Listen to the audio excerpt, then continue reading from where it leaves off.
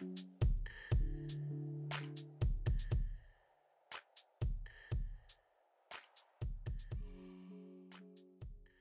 day everybody, CE Tech Dude here. A $20 dash cam sounds great. Is it too good to be true? Stick around and find out. The Blackweb Dashcam retails for only $20 and is found at Walmart. In the box you get a mini USB cable, an 8GB micro SD card, a suction cup mount. You also get a mini USB car adapter for power, which from some reviews I saw online, people said it's not long enough for their vehicle, but I found no issues in my Hyundai Sonata. Once you get the dash cam installed using the suction cup mount and the mini USB car adapter, the camera defaults to dash cam mode and will start recording when power is delivered via the mini USB car adapter. It has a small internal battery that will power off quickly when you're losing power from the car adapter. This dash cam can also be used as a webcam on your computer and can also take photos, but I had no interest in this functionality so I didn't test it, although I'm sure the video quality is the same as it is in dash cam mode. This dashcam also has a motion sensing mode that when enabled will only record when it senses motion. I didn't know this at first, and I turned it on thinking that it would come on when the car was parked and it sensed motion from people walking by, but this was not the case, and it only records when driving and motion is detected. But this did not work well for me. This dashcam also features a G sensor that when enabled will lock the video file that it's recording if it senses enough force from either braking or getting hit by another vehicle, which fortunately I was not able to test. Alright guys, this dashcam experience started out a little rough for me.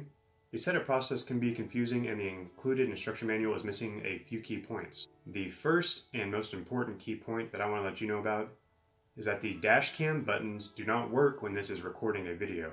I thought I had a defective unit out of the box until I troubleshooted it. Once you stop recording by pushing the OK button, you can get into the menu and change the settings to your liking. On the topic of settings, this dashcam boasts that it has a 1080p Full HD recording capabilities. It even says 1080p on the body of the dashcam itself.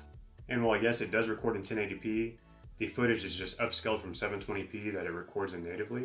I tested this dashcam in 720p and 1080p recording modes and found no real difference between the video quality. So I'd recommend leaving it at 720p to reduce the size of the files. This dashcam also features loop recording, which is not enabled by default. When you turn this on, you can choose between 5, 10, or 20-minute size video files. I decided to use 5-minute on mine, but the choice is yours. The 8GB SD card that comes pre-installed in this guy will get you anywhere from 2 to 4 hours of video footage until it fills up and starts re-recording over itself. That depends on what size loop recording you set and the video quality that you choose. On the topic of the SD card, as a man with short fingernails, good luck taking this out of the dashcam. I had a really hard time getting my fingernail in enough to push the SD card out to eject it, and just as hard of a time inserting it back in. So what I ended up doing was using the edge of a gift card or a credit card to push in the SD card and push it out, and that worked fine. Alright guys, now for the video quality. It's not great. For the price of this dashcam is acceptable enough to me, and it looks okay in the daytime. And in night mode, which you have to switch to manually by pushing the power button when you're recording, the quality suffers and is very dark. If you're really concerned with being able to see license plates clearly, I would not recommend this dashcam. In brightly lit settings, license plates are readable if the car is closed in front of you. And at nighttime, it's not readable unless you're under really bright settings or you have bright headlights. And even in the license plates, letters are kind of blurry.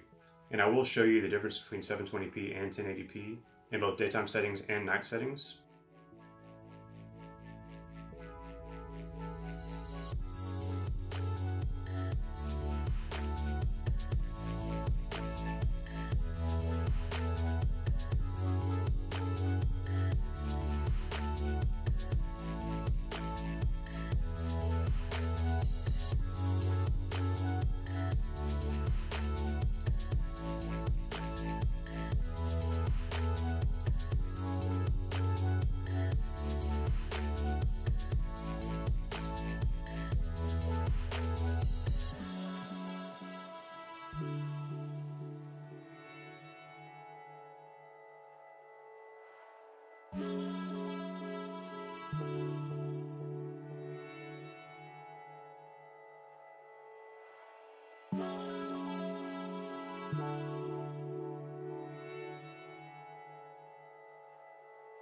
So guys, it comes down to what I recommend this dashcam to you. If you want a dashcam that doesn't break the bank and are willing to work past some small issues, then yes, I would recommend this dashcam to you. If you need high quality video and ease of use out of the box, then no, I would not recommend this dashcam to you, and I would recommend looking at something a little higher priced. But for me, I'm happy with this dash cam for the price I paid, and I'm going to be keeping it. Again guys, these small issues that I had that I want to make you know of. The buttons do not work when recording except for the power button to change from day to night mode, and the OK button to stop recording. Loop recording is not on by default. Motion sensing did not work well for me. The nighttime video quality is not great. You have to manually switch between day and night mode.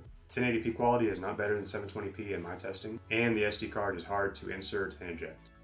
Alright guys, that's all I have today on this dash cam.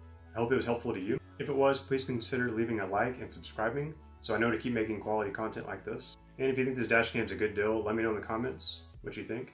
And as always guys, I'm CE Tech Dude and you just got CE Teched. Have a great day.